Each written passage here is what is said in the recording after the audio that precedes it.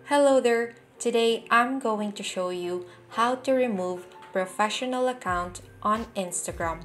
So first open up Instagram, then go to your Instagram settings right here and just tap on this menu icon and then click on Settings and Privacy.